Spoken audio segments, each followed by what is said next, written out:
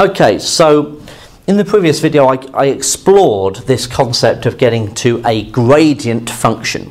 Okay, now what that means in the grand scheme of things is that you have a way of describing how the gradient of the curve behaves.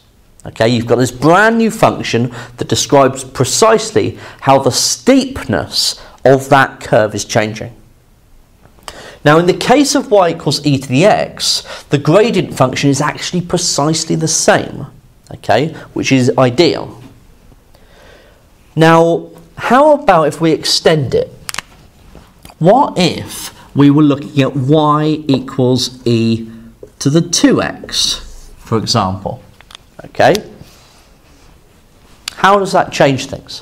What would be the gradient function of this? Now, to explain that, you really need to think about where this is actually going to be coming from. You actually need second year mathematics to really explain that via what's known as the chain rule, okay, for differentiation.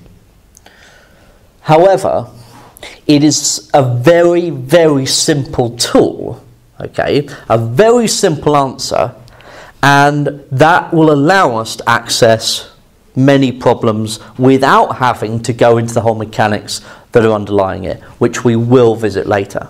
Okay, so don't worry about not understanding where precisely this is coming from, but know full well that actually if you do know this, then this allows you to access a whole host of problems for yourself. Okay, so actually e to the 2x differentiates to 2e to the 2x.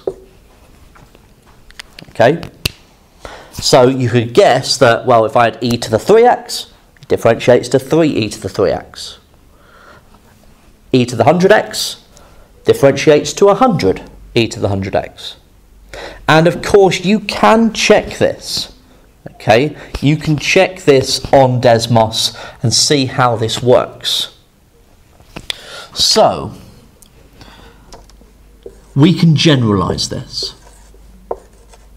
So if you've got y equals e to the kx, then the gradient function is k e to the kx. And this is a very important thing to remember. Okay?